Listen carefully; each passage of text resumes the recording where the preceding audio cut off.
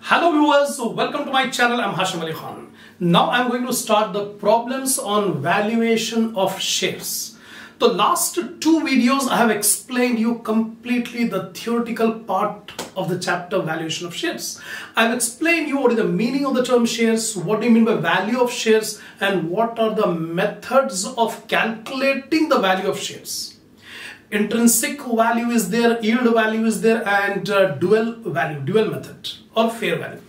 All these things I have already explained. Now from here onwards I'm going to start the problem, but the problems are based on theory. So my suggestion, don't come to watch this problems video. First be perfect about the concept. So if you have not watched the earlier videos, I suggest you go to the playlist of my channel, select the subject Advanced Accounting New, select the videos of valuation of shares, be perfect, then you come to the problems.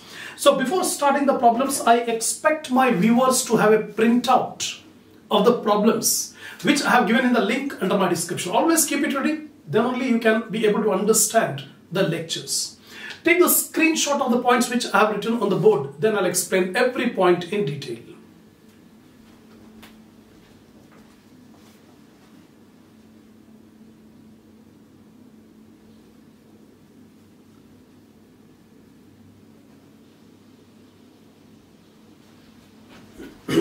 See the first problem. Problem number 1. The summarized balance sheet of Bharat Company Limited as of 31st March 2004 is as follows. Particulars: equity and liability, shareholders fund.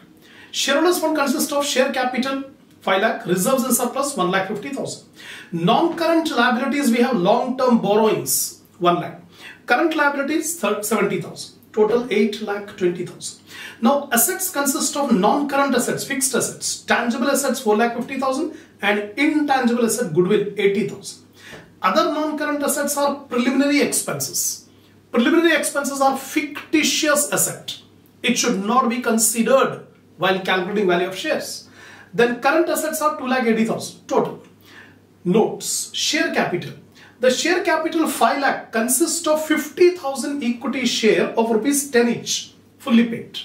And reserves and surplus consist of general reserve 1,50,000. Long-term borrowing consists of 10% debentures 1 lakh. This is the complete balance sheet given. Now the goodwill is independently valued at 60,000. So here balance sheet goodwill value was 80,000. But the present independent value of goodwill is 60,000. So we should take the present value, not the book value. The present value of goodwill is 60,000. And other fixed assets are 4,30,000. In the balance sheet, fixed assets are given 4,50,000. But in adjustment, it is saying 4,30,000. So we should take the present realizable value, 4,30,000.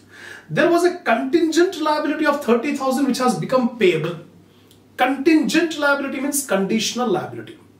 Depends on some condition. That means it may become a full-fledged liability or not.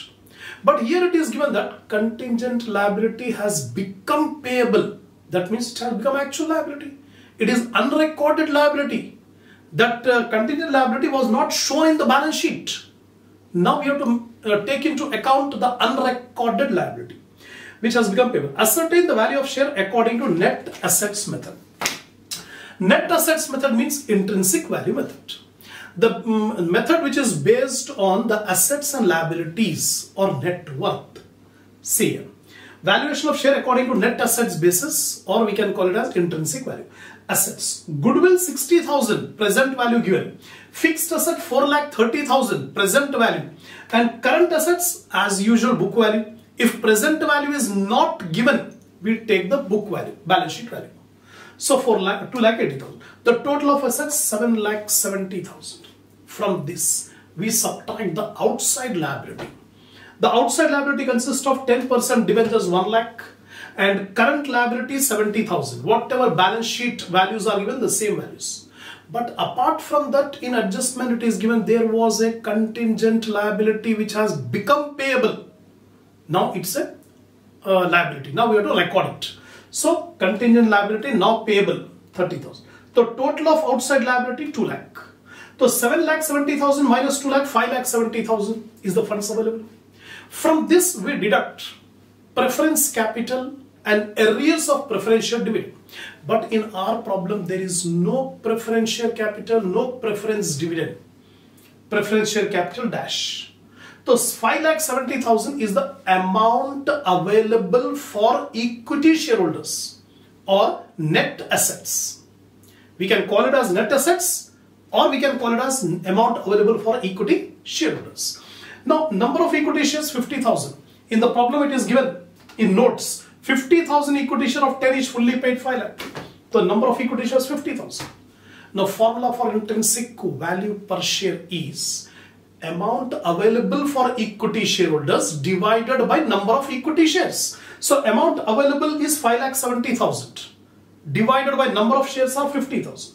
So, 5,70,000 by 50,000, 11.40 is the intrinsic value per share. That's it. Now, second problem.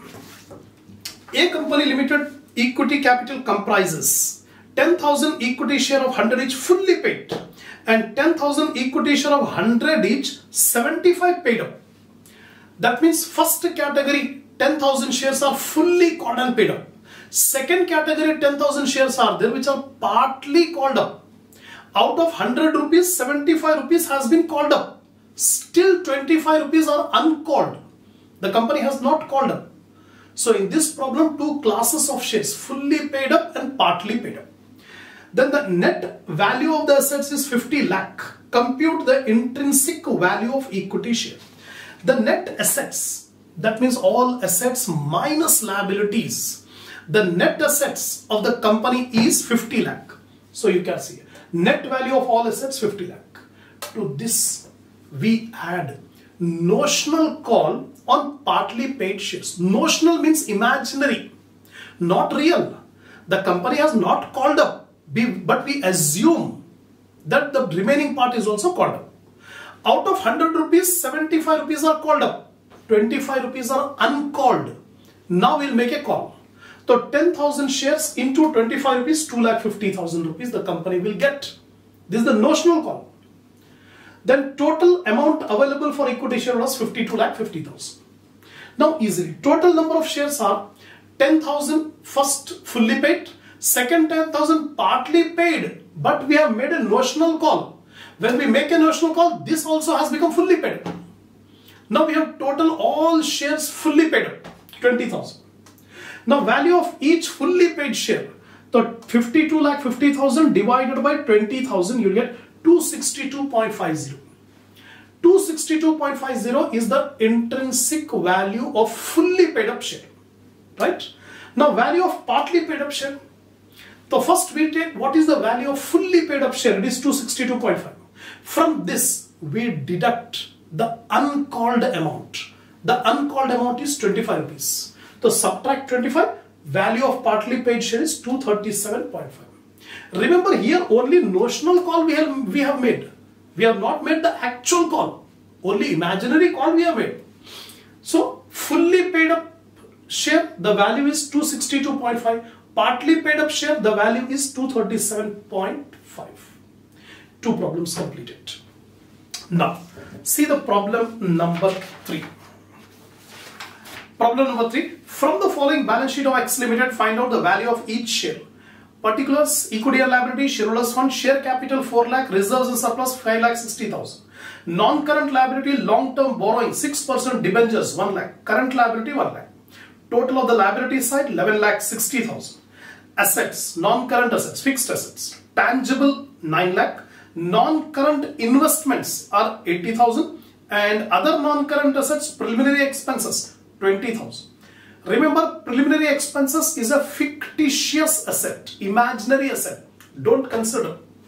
Then current assets are 1,60,000 total. Notes: share capital 40,000, equity share of 10 each 4 lakh. Reserves and surplus consist of reserves 5 lakh, P&L account 60,000, 5,60,000. That's it. If nothing is given, when we are given the balance sheet, that means we have to apply net assets method or intrinsic value method. Now see third problem, calculation of intrinsic value. Fixed assets 9 lakh, whatever balance sheet value given. Then investments 80,000. Then current assets 1,60,000. total assets are 11,40,000. Out of which two outside liabilities are there, debentures and current liability. Total 2 lakh. So 9,40,000 is the net worth. From this we deduct the preference share capital, but there is no preference share capital. For the sake of understanding, I am writing. Otherwise, if you don't write also, it will be okay. So preference share capital dash. So 9,40,000 is the amount available for equity shareholders. And total number of shares are given in the problem 40,000. We know the formula for intrinsic value of share. Amount available for equity shareholders divided by number of equity shares. So 9,40,000 divided by 40,000 will get 23.50. That's it. This is the intrinsic value per share. Next, problem number 4.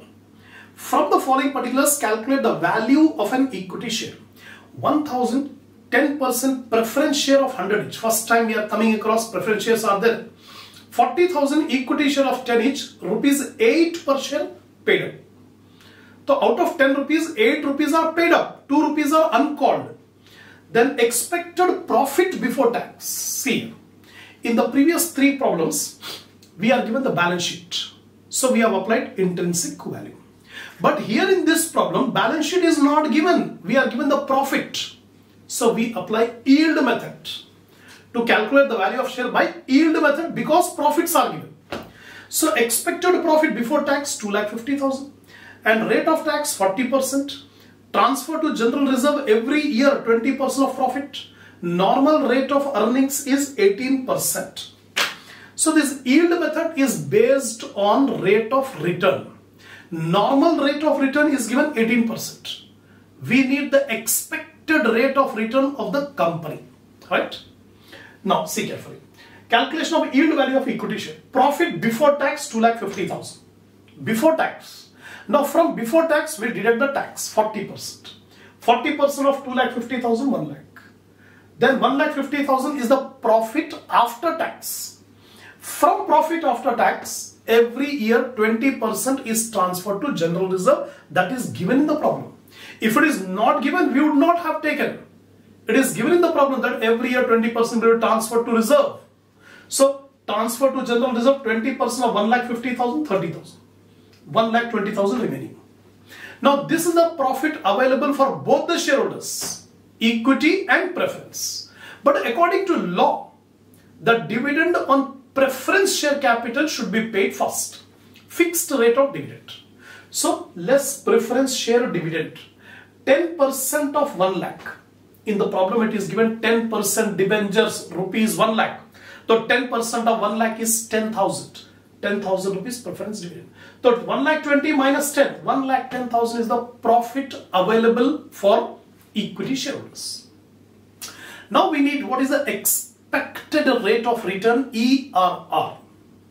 Expected rate of return, the formula is profit available for equity shareholders divided by equity share capital into 100. This is the formula. Now again I repeat, always maintain a notebook while watching the video. Write it down all the formulas which I am explaining, because every problem will come across the same situation. Almost 80-90% points are same. Only 1 or 2 points will differ from one problem to another problem. So always make a note, running notes you maintain. So expected rate of return, ERR is equal to profit available divided by equity share capital into 100. Profit available 1,10,000. Equity share capital is given in the problem 3,20,000 into 100. So 34.375 is the ERR, expected rate of return. Now yield value. First time we are applying the formula to calculate yield value of equity share. Yield value is equal to expected rate of return, ERR, divided by normal rate of return into paid up value per share. In the problem, expected rate of return, just now we have calculated 34.375. Divided by normal rate of return is given in the problem, last sentence 18%. That means in the similar type of business, the investor are expecting 18% return. That is the normal rate of return. Into paid up value per share. 8 rupees is the paid up value. Actually, face value of each share is 10 rupees, but the company has called up only 8 rupees. So multiply by 8. So 34.375 divided by 18 into 8. 15.38 rupees. 15.38 is the yield value of equity share. That's it.